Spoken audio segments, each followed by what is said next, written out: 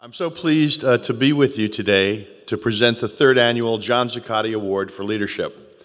John was my treasured friend, mentor, and colleague. He continues to be an inspiration to me and so many others. The RPA has recognized John's unique contribution to our city and our region by naming its annual Leadership Award in his honor. It's easy to list John Zuccotti's many public accomplishments, starting with his essential role in saving New York City when he became the very first deputy mayor under Mayor Abe Beame. It's easy to list John's many accomplishments in the private sector as a lawyer and real estate executive. It's easy to list John's many contributions to organizations that bridge the public-private divide, such as the Real Estate Board and the Regional Plan Association. But beyond all his extensive accomplishments, impressive though they are, John was an unusually effective leader in both the public and private spheres.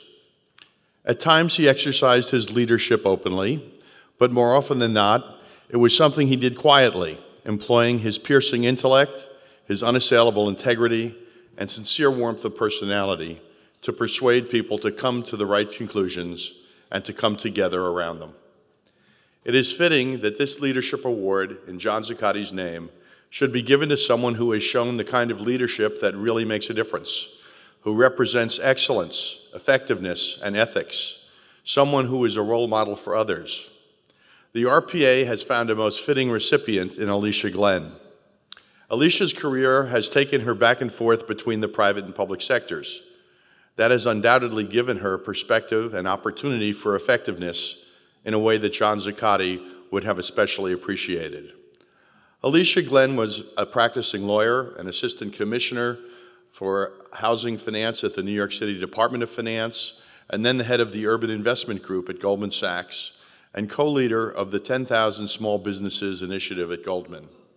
Under her leadership, the Urban Investment Group spurred more than $5 billion of development in New York and other cities and financed innovative public-private partnerships.